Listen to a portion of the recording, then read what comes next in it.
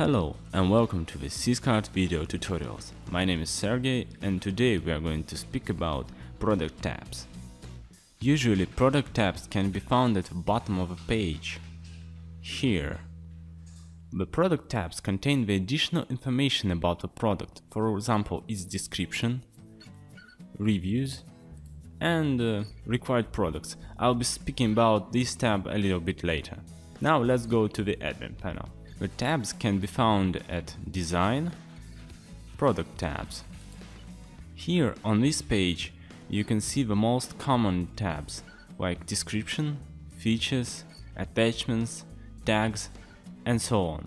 Tabs help to organize the big quantities of information on the products page. But first of all, I would like to show you how to disable the tabs. For this we need to go to Settings, Appearance. Here we need to find the setting called Display Product Details in Tabs. Here it is. And then just disable it. Don't forget to save your changes and after that your page will look like this. Yeah, description, reviews and required products all in one column, one by one. Well, sometimes it works fine, but in other cases the page might look messy, so I recommend you to use the tabs whenever and wherever it's possible. On this page you can activate or disable the product tabs for all the products in the store. You can also add tabs, and to change the order of the tabs you just drag and drop it. By the way, there are two types of tabs in Syscart. The first one is the default tabs like Description and Features, and the second one is the add-on tabs like Required Products that I told you before. Now let's take a look at the product tabs of certain products. For this we need to go to Products, Products. As an example I'm going to use a camera. Here we go. And this is the tab we need, Product tabs. We cannot edit them here, we cannot move them around, we can only activate or deactivate them. That will be enough. For example, I want to deactivate the reviews for this product. Just don't forget to save the changes. Now let's go to the bottom of the page and refresh it. Okay, now the Reviews tab has disappeared and only Description and Required Products is left. Maybe here some reviews. Okay, yes, there you go. As you can see on this page we have reviews for this TV.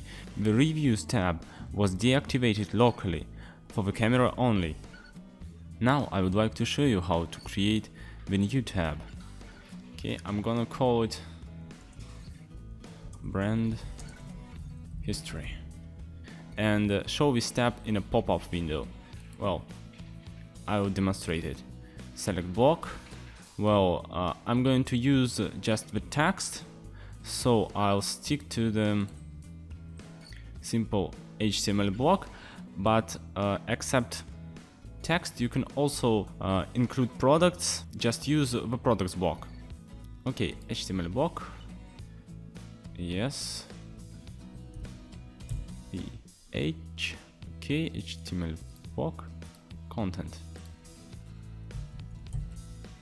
test, yes, okay, create, done.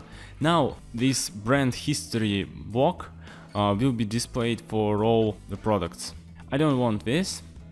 I want to use this block specifically for one product, so I disable it and then I go to the camera page. There it is. Yeah, for now the block is disabled. That's not important. Okay, yes, I can change the content. That's what the most useful thing about this.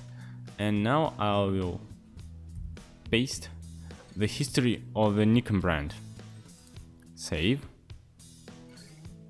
and activate it. Don't forget to save the changes. Here we are. Move to button and refresh the page. Nice. There you go. The reviews has returned, but what is even more important, we have the pop-up brand history tab.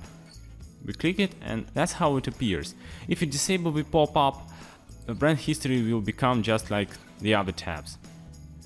With the tabs you can add not just the text, but the products. Okay, add accessories. For this you will need the products block. Okay, I'm gonna call it AC accessories, content, add product. Yes, I'm going to use the lens as an accessory for the camera. Done. Box settings, it's not important. Create. Okay, there it is. I'm going to deactivate it for all the products and just change the settings of the camera. Here we go. Activate. Save the changes. And now back to products page. Now let's see the result. Yes. Here comes the tab. Accessories, lens. So you can make specific accessories for the specific products with the tabs. It's up to you. This was the last video in design series of CSCard. Hope you enjoyed it. Thanks for watching and see you in the next CSCard video tutorials.